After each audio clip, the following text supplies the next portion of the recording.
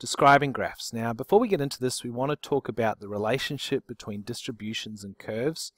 We'll talk first about what a distribution is. A distribution is basically where data has been organized. And a really good distribution that I like is what's called a dot plot.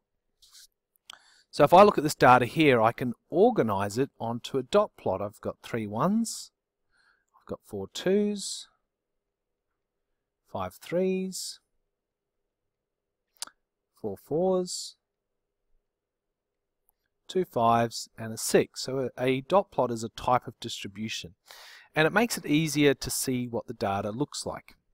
Alright, now when we talk about a curve, even though this is not a curve, it's a distribution, there is kind of a curve shape to it.